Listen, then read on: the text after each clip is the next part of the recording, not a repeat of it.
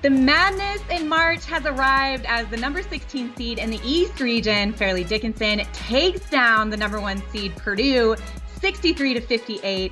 This is the second time in tournament history where a 16 seed upset a number 1 seed, with UMBC shocking Virginia back in 2018.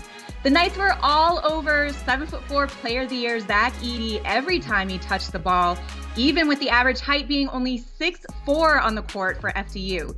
Edey only attempted 7 shots in the first half, and even though his touches increased in the second half, the Knights still forced 16 turnovers.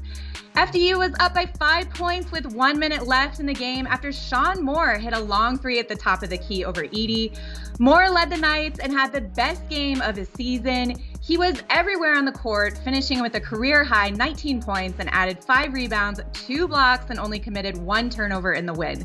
Moore scored 9 out of the final 11 points for the Knights. FDU only won 4 total games last season and didn't even win their conference, coming in second place, but getting the automatic qualifying bid with Merrimack transitioning from Division II to Division I.